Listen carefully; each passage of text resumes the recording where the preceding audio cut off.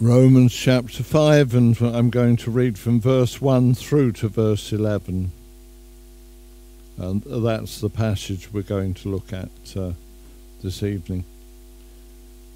Therefore, having been justified by faith, we have peace with God through our Lord Jesus Christ, through whom also we have access by faith into this grace in which we stand, and rejoice in hope of the glory of God. And not only that, but we also glory in tribulations, knowing that tribulation produces perseverance, and perseverance character, and character hope. Now hope does not disappoint, because the love of God has been poured out in our hearts by the Holy Spirit, who was given to us. But while we were still without strength, in due time Christ died for the ungodly. For scarcely for a righteous man will one die. Yet perhaps for a good man someone might possibly dare to die. But God demonstrates his own love toward us, in that while we were still sinners, Christ died for us. Much more then, having now been justified by his blood, we shall be saved from wrath through him. For if when we were enemies, we were reconciled to God through the death of his Son, much more, having been reconciled, we shall be saved by his life. And not only that, but we also rejoice in God through our Lord Jesus Christ, through whom we have now received the reconciliation. Well, may God bless his word to us. Let's pray as we come and look at this passage.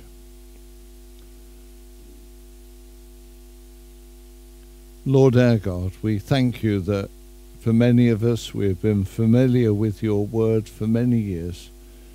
And yet, Lord, we know that there is always more light that can break out from your word. And therefore, Lord, we pray, grant us that light. Grant us to understand your word better and to respond from the heart to that word. Lord, we ask it so that we may glorify you in our living and so that we may praise you from our hearts. In Jesus' name, amen. There are things that stick in your mind. I used to go each year to the ministers' conference run by the group of churches that the church I was ministering at belonged to.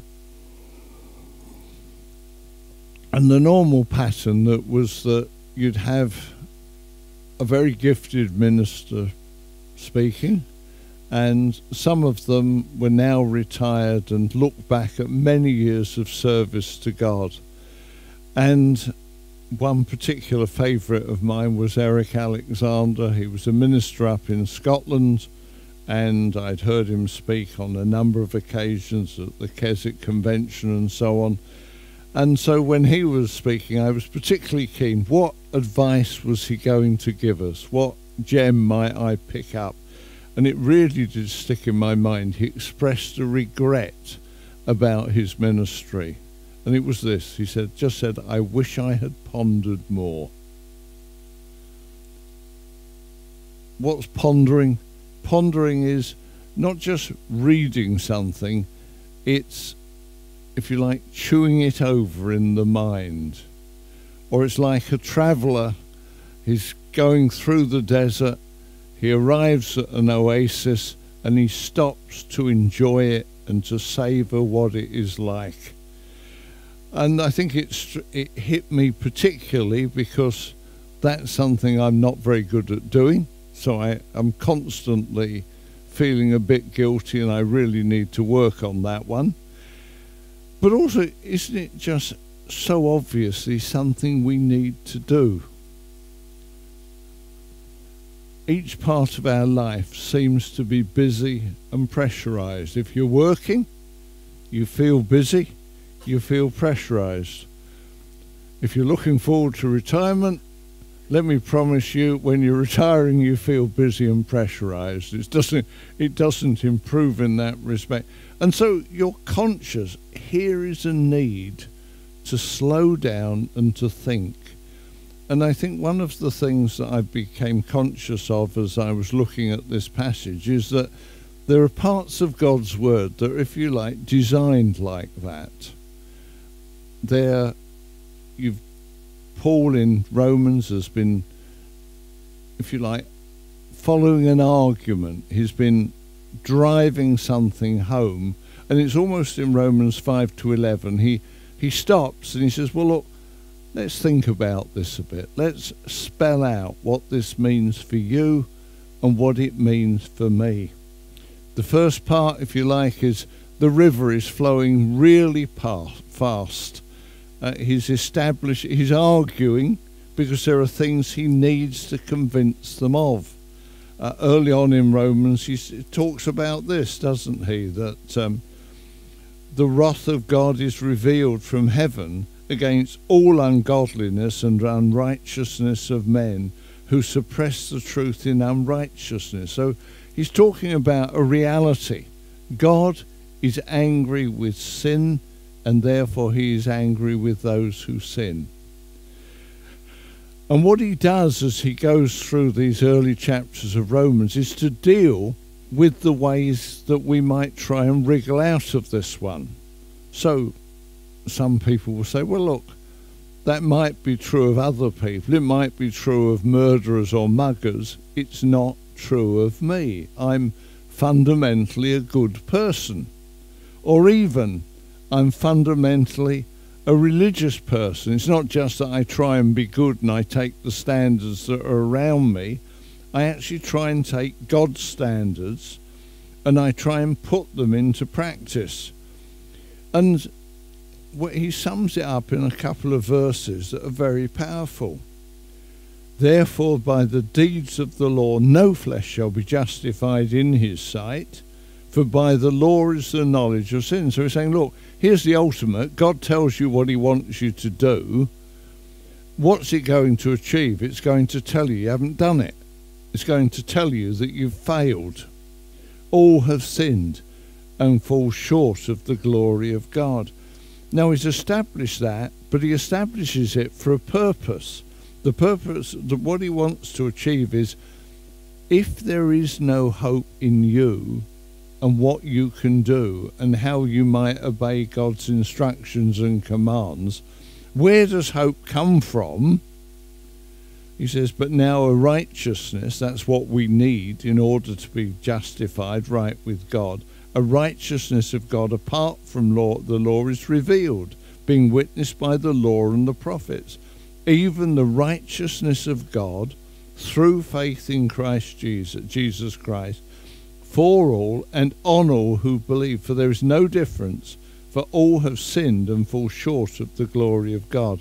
You see the point he's making? If all have sinned and fall short of the glory of God, the only way we can be right with God is if he makes us right with God, if he creates righteousness for us. So we're justified freely by his grace through the redemption that is in Christ Jesus. Now, that is really, it's like a river in full force. You're not meant to be able to stand up against it. He wants to carry you along by the logic of it, so that you realize that salvation comes through Jesus and faith in him and all that he has done for us. Well, he's done all that. And what he does in Romans 5:1-11 is to slow down. What are the blessings? What are the things that we can be really thankful for that come to us because of the Lord Jesus Christ? And as you look at the passage, you'll notice that there are, it's obscured in different versions of the Bible. I'm going to read 3 things that are causes for rejoicing or boasting or glorying, depending how you choose to translate it. They're all the same word. In verse 2 of chapter 5, we rejoice in hope of the glory of God. In verse 3, not only that, but we also glory, and it's the same word, so you could translate it rejoice. We glory in tribulations. And then finally, in verse 11, we also rejoice in God. So 3 things. We rejoice in hope of the glory of God. We rejoice in tribulations. We rejoice in God. The word and the reason for having all the different translations is quite a good one. The word used would normally be translated boast. So is boasting a good thing? Answer, no. Because someone boasting, it speaks of pride and arrogance and them asserting themselves and them feeling in some way that they have put themselves in credit with God, doesn't it? And I think it's only after he has absolutely clearly demonstrated that you and I cannot put ourselves into credit with God that he then uses this term. And I think it's quite deliberately provocative. What have we got to be proud of, to rejoice in, to glory in, to exult in? All of it comes to us from God, but he uses that term, I think, very deliberately, almost to sort of shock us into thinking, wow, this is remarkable. This is a really strong way of putting it. So 3 things for us to rejoice or to boast in. Firstly, we rejoice in hope of the glory of God. What does the gospel do? We hear the good news about the Lord Jesus Christ and we believe it. What's accomplished in our lives? Well, the gospel regains for us what we had lost, doesn't it? All have sinned and fall short of the glory of God. How were we created? We were created to know God. And that's very simple as you read the early chapters of the Bible. Here are Adam and Eve. They're in the Garden of Eden and God walks with them. He spends time with them. It's natural for them to be with him, and though his glory is real, because they haven't fallen short of it, it's not frightening. It doesn't repel them. And when someone's converted, they have a hope of the glory of God. And I think in some ways that explains for us.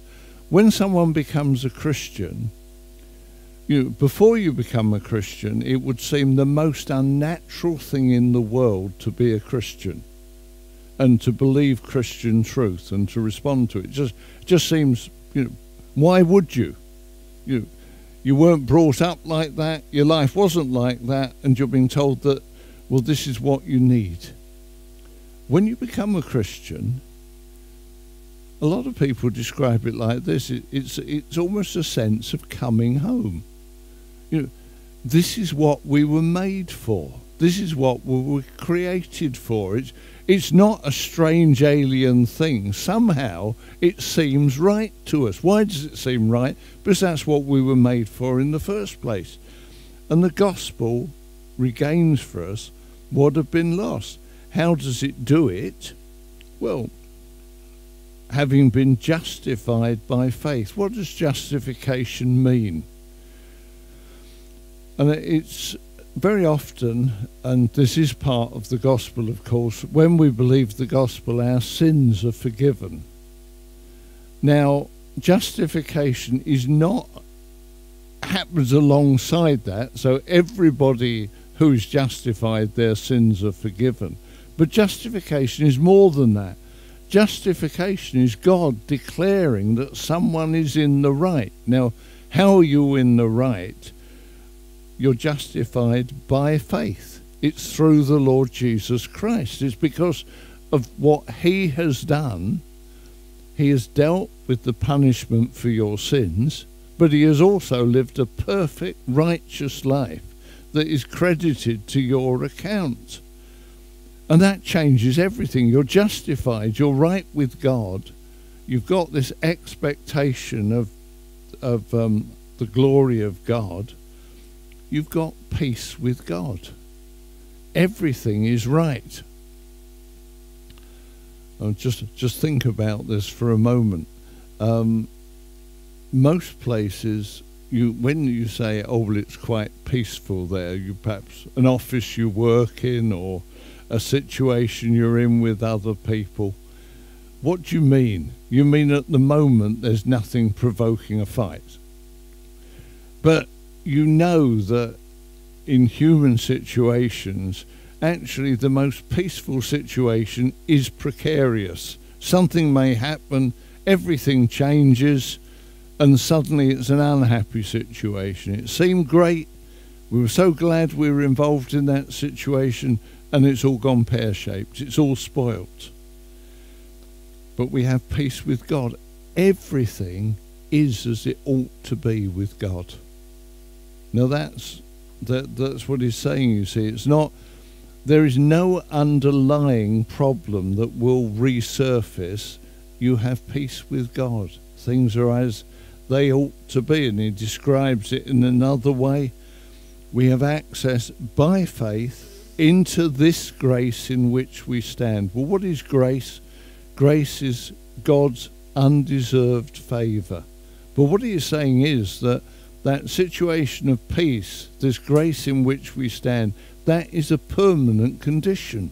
It doesn't change. You believed in the Lord Jesus Christ, you're at peace with God, and you have a standing in grace. All of those things are true. And a wonderful thought, isn't it? We rejoice in hope of the glory of God. In a sense, we've got a foretaste of it now, but the reality is that one day we will be with God in his glory, and it will be wonderful, but it will be right and natural for us. It will be how things ought to be.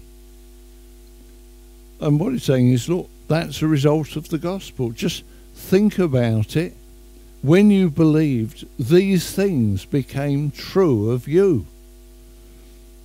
And then he goes on, and this is I think in some ways it's vital that he makes this step, but it's a huge one to make. We also boast or rejoice in tribulations. That's verses 3 to 8. Now, the first one, that's fine. I rejoice in hope of the glory of God. That is an obviously good thing. Well, what's the definition of a tribulation? It's just something that's unpleasant and that I don't enjoy. It's hard to go through. Nobody enjoys it. So to rejoice in tribulations, how is it that anybody can rejoice in tribulations? And the point is that they will come in the Christian life, won't they? They're inevitable. I mean, they're inevitable in human life. Man is born to trouble as the sparks fly upwards. They're inevitable, though, in the Christian life. Romans 8:17, it talks about, being joint heirs with Christ, if indeed we suffer with him, that we may also be glorified together. The pathway to glory with Christ is the pathway of suffering with Christ. So you're a Christian, you're going to suffer because you're a human being, and you're going to suffer because you're a Christian. There's going to be tribulation. You don't rejoice in it for itself. You can't, because it's unpleasant. Why do you rejoice in it? You rejoice in it because of the purpose that God plans to accomplish through it, through what he's doing in you as you go through these difficult times. And I think this is a basic problem of the Christian life, because so often in the New Testament you find it repeated. Recently I've been preaching in James chapter 1, Now, it uses different words, but the thought is exactly the same. We rejoice in tribulations, James chapter 1, count it all joy when you fall into various trials. It's exactly the same thought, isn't it? What happens? Well, we glory in tribulation, knowing that tribulation produces perseverance. James, knowing that the testing of your faith produces patience. What is produced? You keep going in the Christian life. You go through a period of difficulty and suffering and sadness. What do? You keep living the Christian life. In one sense, you don't need to do anything, do you? You were living the Christian life before. You were praying. You were seeking to be obedient to Christ. You were seeking to witness.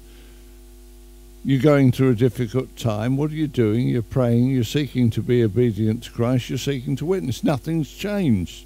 You just keep going. But the point is that develops you. It's, if you like, it's when you exercise to build muscle. You exercise against resistance.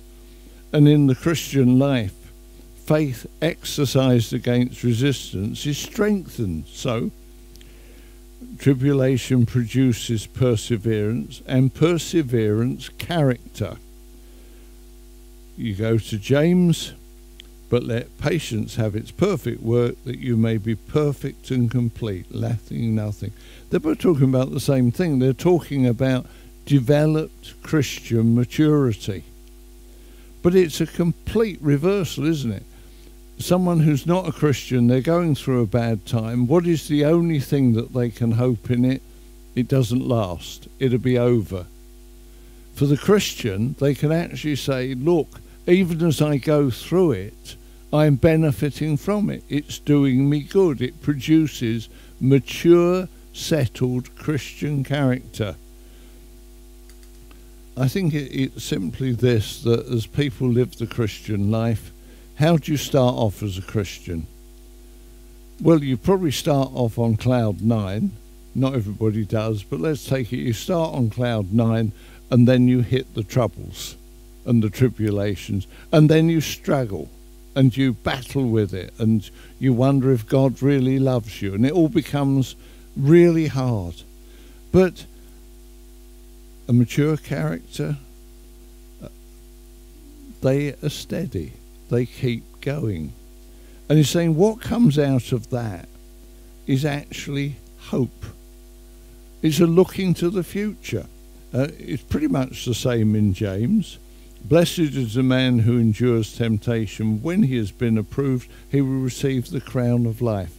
It's the same idea in each case. But what he's saying is this, look, you're living the Christian life. You go through difficult times. You continue living the Christian life. You develop mature character. What does it produce in you? It actually produces a discontent in a good sense with the life you're in. Would you like your life to go on in the same way forever and ever and ever?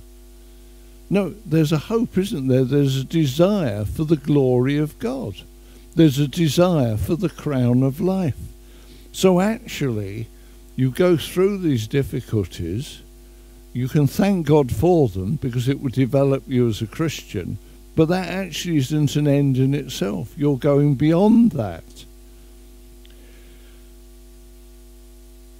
And he tells us what sustains us while all of this is going on. Because this is, I think, it's repeated so often in different ways throughout the New Testament, simply because it is such a big problem to us. So basically, the New Testament writers, inspired by the Holy Spirit, they tell it you this way, they tell it you that way, which is very similar, and then they tell you again. I remember one mature Christian actually saying that he felt every time he went through a time of tribulation and difficulty, he just had to learn the same lesson all over again, and it always felt as though he'd never learned it before. Well, that's what it's like. But why are we not disappointed? Why don't we give up the Christian life in disillusionment? Well, he tells us hope doesn't disappoint us. There's something that the Christian has that actually keeps them going when it's tough, because the love of God has been poured out in our hearts by the Holy Spirit who was given to us. What separates the Christian from other people in their view of God? They know the love of God, and they know, and what sustains them. They're going through a tough time, and other people think, well, I don't know why you don't give up, or I don't know why you don't, if God treats you like this, how can you put up with it? Why don't you do something about it? Why don't you fall out with him about it? But there's an awareness. He talks actually within the heart, God's love is poured out. It's the Christian has an awareness of God's love that is totally different to what other people have. And it would be very easy to say, wouldn't it, look, this is wishful thinking. You're going through a really tough time. Why don't you just give up? Why don't you give up on this faith, this talking about the Lord Jesus? Because it's obviously not working for you. But the Christian knows it's not an illusion.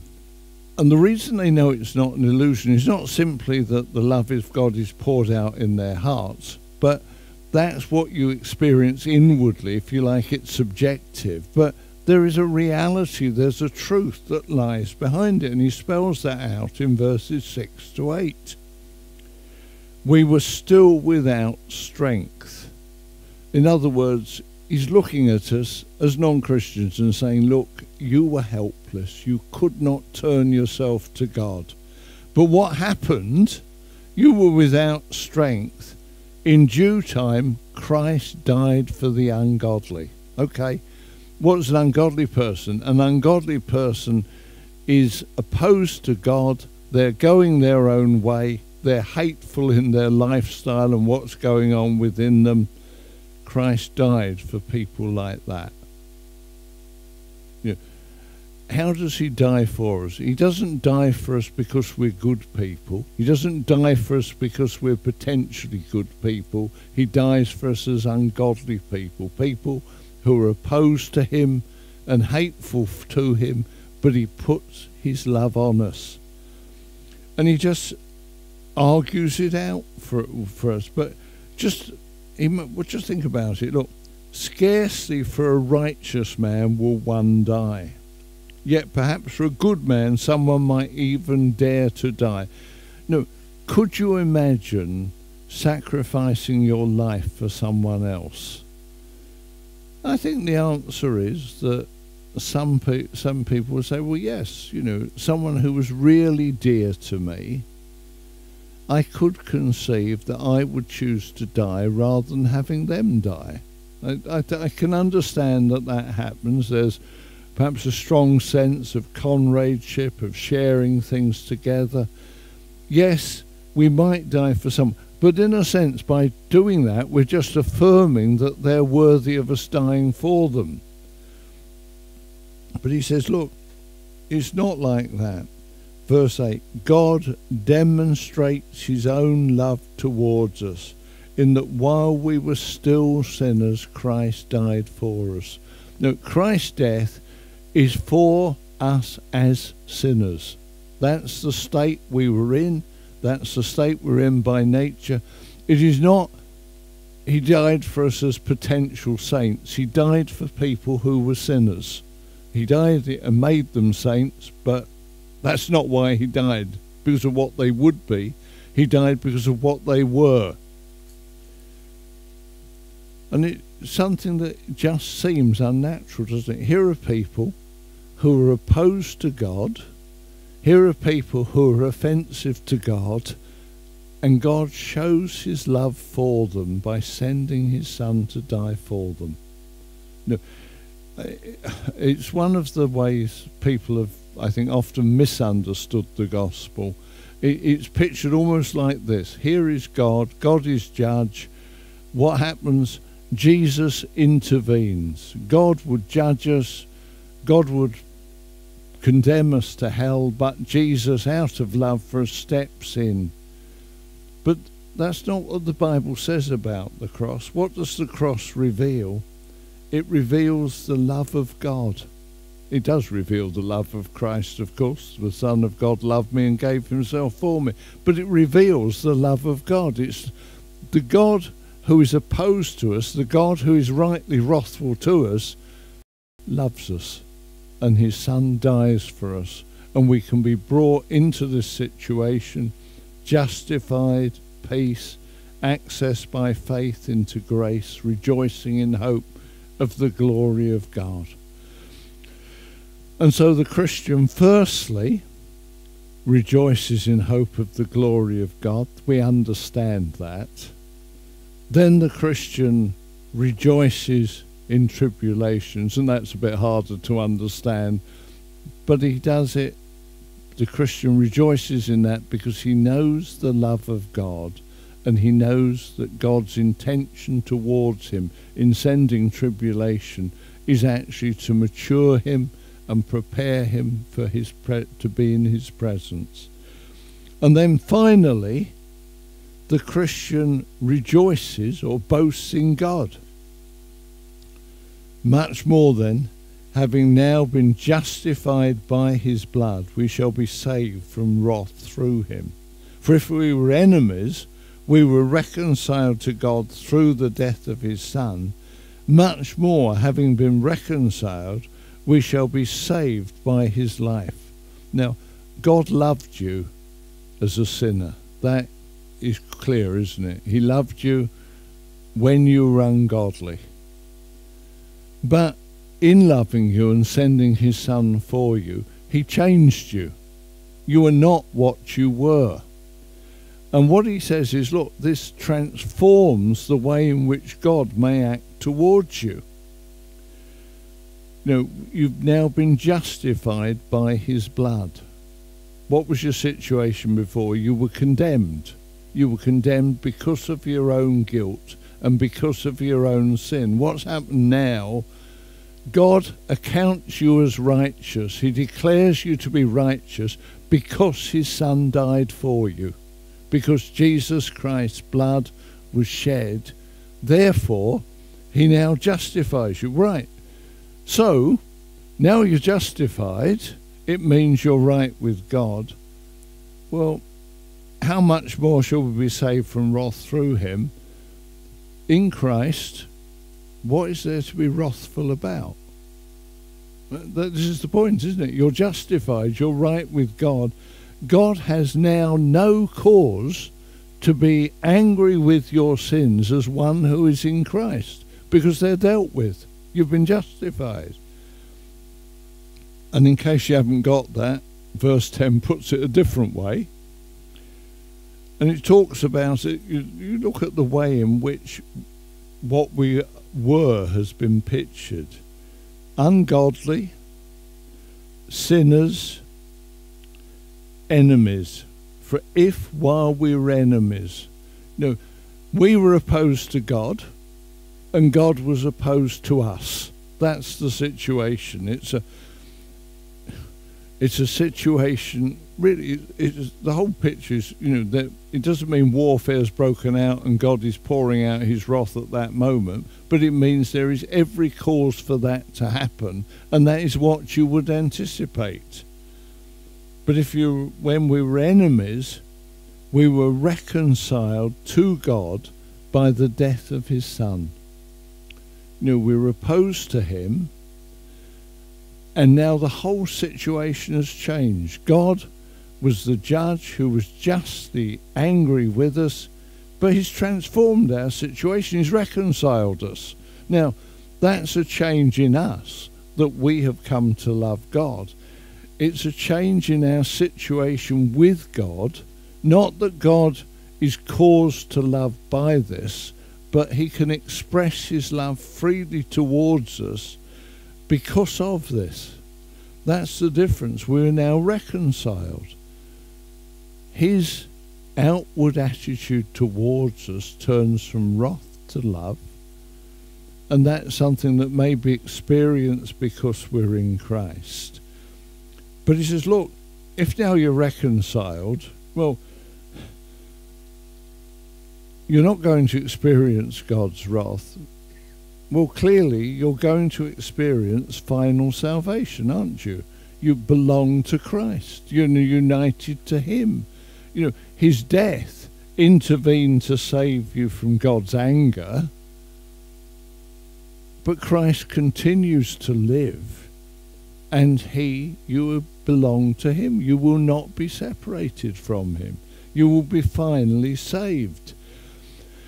And what he's saying is, look, you understand the gospel, and that was given generously to you as someone who God was rightly angry with, but that's not now the situation. God is no longer angry, so what would you expect from him? You expect final salvation. You expect actually the glory of God, the hope of the glory of God. But what he says is, and this is, if you like, he's going right down to the foundation. We also rejoice in God through our Lord Jesus Christ. You know, what is the position of someone who isn't a Christian? They may be awed by the wonder of who God is. They may be angry at God because of who he is, but at best, they would stand in awe. Here is someone of boundless perfection. And the catch is that boundless perfection is something against me. You know, how do you rejoice in that? You can't, can you? I mean, the existence of God is a threat to people. I remember reading an extract from a book by an atheist, and he was very honest about what he believed. He said, look, I do not believe there's a God. But then he was very open. He said, look, and I don't want to believe there's a God. You know, the last thing I would want is that someone could demonstrate to me that God exists. That changes everything. Here's someone who's come to faith in Christ. They've received the reconciliation. God is their friend. He's their loving Heavenly Father. They love him. You rejoice in him. Well, it simply anticipates what Paul is going to say later on in Romans. He's simply going to make the point, if God is for us, who can be against us? No, if this God is our God and is on our side and is bringing about our salvation, wouldn't I rejoice in him? You know, when we come to worship, what are we doing? We're rejoicing in our salvation, evidently, and so we should. We're rejoicing that God gives a meaning and pattern for our lives. So even the things that we experience as rotten and upsetting have a good purpose in our lives. But ultimately, isn't it this? This is my God. This is my friend. This is my Father. Everything has been changed absolutely and completely. And I just invite you, the book of Romans, I read it through recently. I try and read through the Bible, New Testament, a couple of times a year. So I read through the first 4 chapters of Romans, and it's like being caught up in a river. It's relentless. Every hope that we have of ourselves is battered down, but it's only battered down so he shows us Christ, and he shows us what Christ has accomplished for us, and that means we have every cause, let's say it, to boast in God. You know, what do we boast about? We boast about the things we're proud about. We're not meant to be proud about ourselves. We are meant to be proud of him and all he's done for us. Let's pray. Lord our God, we're thankful, O Lord. We thank you for the sheer wonder of our salvation, for the sheer wonder of sins forgiven. Lord, we pray that we might learn to live as you would want us to live. Give us grateful, thankful hearts. In Jesus' name, amen.